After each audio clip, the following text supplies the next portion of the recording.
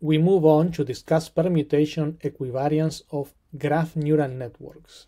We will show that GNNs inherit the permutation equivariance of graph filters. We consider GNNs with single features. The extension of the analysis to multiple features is straightforward. Start by recalling the definition of a GNN with L layers. This is an architecture that consists of L layers that recursively process outputs from previous layers. Each layer is made up of a perceptron, which is the composition of a pointwise nonlinearity with a graph filter with coefficients hk.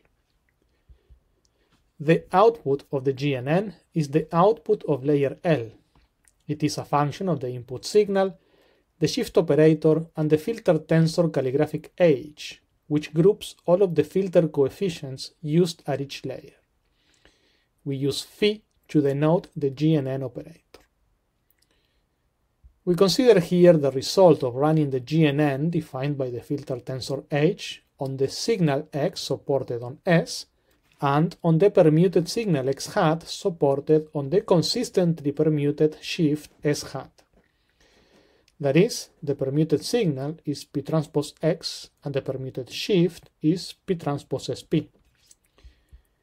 To be clear, we want to understand the relationship between the output of the GNN operator phi that uses the filter tensor H, takes the signal X as an input, and instantiates the filters of each layer on the shift operator S, and the output of the GNN operator phi that uses the same filter tensor H, but takes as input the permuted signal X hat and instantiates the filters on the permuted shift operator S hat. The relationship between these outputs is stated by the permutation equivariance theorem of graph neural networks. Consider graph signal X supported on shift operator S and its permuted version X hat supported on shift operator S hat. It then holds that the output of the GNN phi that uses filter tensor H and runs on the permuted signal X hat and permuted shift operator S hat is the corresponding permutation of the output of the GNN phi that uses the same filter tensor H and runs on the original non-permuted signal X and the original non-permuted shift operator S. This is the same theorem that holds for graph filters but restated for GNNs. Its implication is the analogous.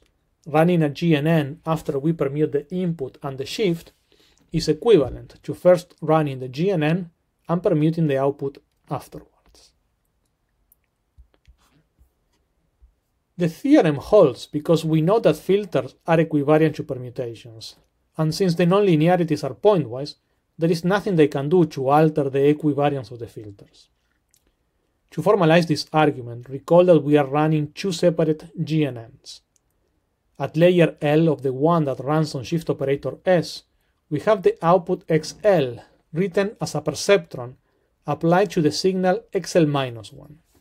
This perceptron combines the pointwise nonlinearity sigma and the graph filter HL of S.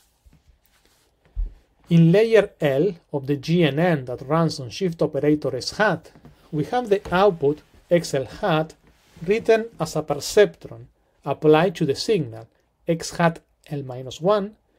This perceptron combines pointwise nonlinearity sigma with the graph filter HL of S hat. The graph filter has the same coefficients.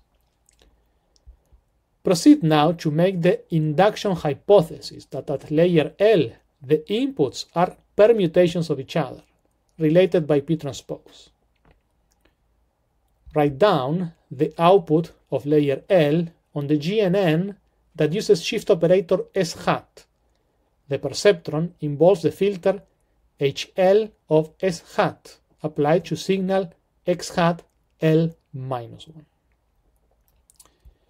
Given that the filter is permutation equivariant, which we have proven before, and that we are assuming by induction hypothesis that the inputs are permutations of each other, it follows that the output of this filter can be written as a permutation of the output of the filter HL of S applied to signal XL-1.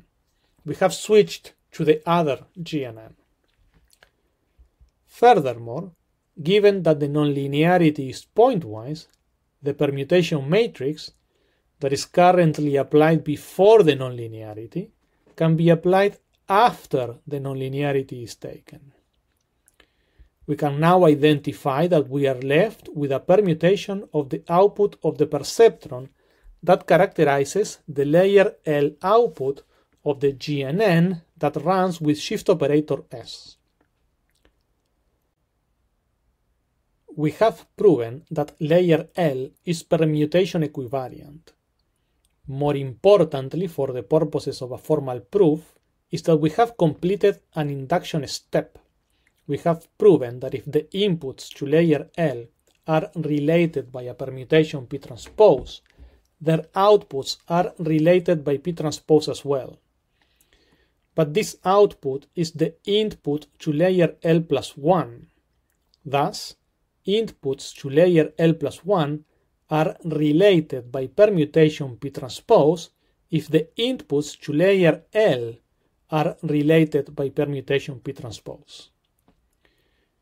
To complete an induction proof, notice that at layer 1 we have x hat equal to P transpose times P. This is the hypothesis of the theorem. The induction is now complete and the proof is done. Graph neural networks, same as graph filters, perform label-independent processing.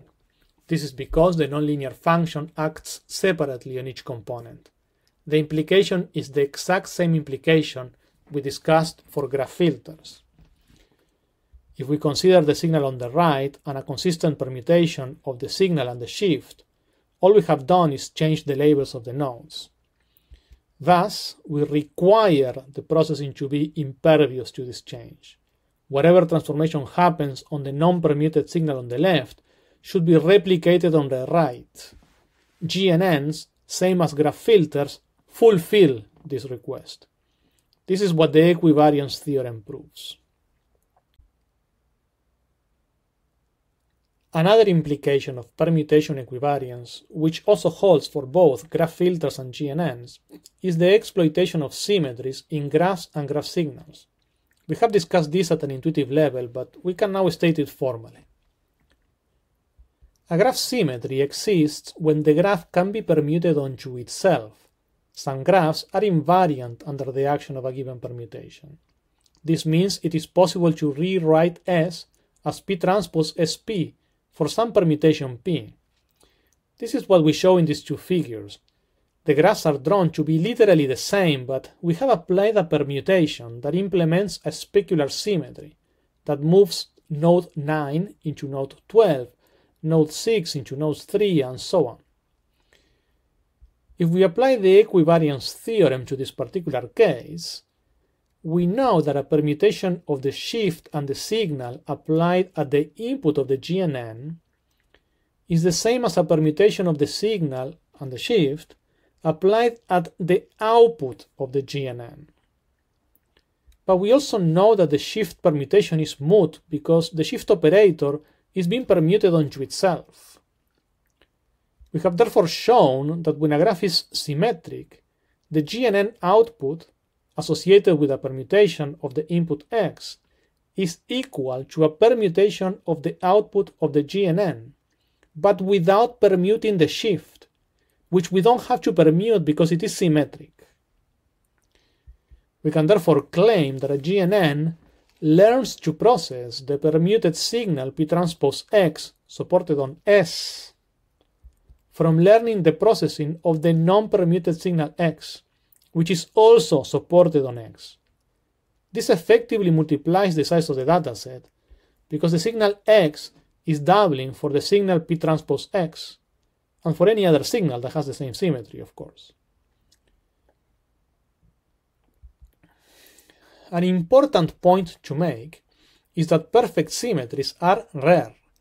Regular graphs are nice abstractions, but they do not appear often in practice.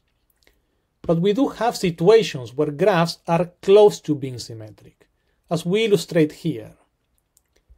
The graph is a perturbed version of a permutation of itself.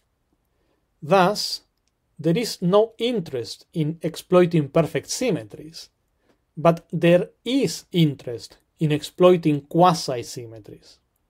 If this were a recommendation system, our user similarity networks are not identical, but some of us will have user similarity networks that are close. The ability to exploit quasi-symmetries hinges on our ability to establish a stability to deformations, so that we have approximate equivariance when we have graphs that are close to be permutations of each other, instead of perfect permutations of each other. This brings us to the notion of operator distance modulo permutation, to measure how far operators are to being permutation equivariant. Consider then given operators psi and psi hat.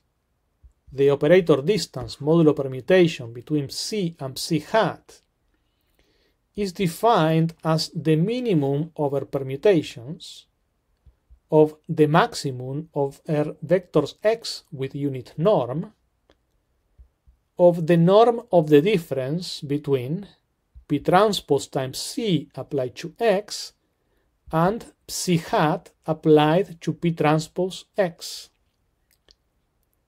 This definition is a variation of the operator norm, in which, on top of comparing the action of the operator on different unit norm vectors, we also search for the permutation matrix that makes the operators as close to each other as possible. The operator distance modulo permutation permits rewriting our equivariance theorems. For the case of graph filters, we can restate the theorem as claiming that if the distance modulo permutation of S and S hat is 0, then the distance modulo permutation of H of S hat and H of S must be 0 as well. Likewise, the equivariance theorem of GNNs can be restated as claiming that if the distance modulo permutation of S hat and S is 0, then the distance modulo permutation of the GNN operators phi that run on graph S and S hat with the same tensor must be 0 too. What happens now when the distance modulo permutation of S hat and S is small but not 0? Namely, when S and S hat are not permutations of each other, but they are close to permutations of each other. This is the problem we study under the banner of stability properties of graph filters and GNN.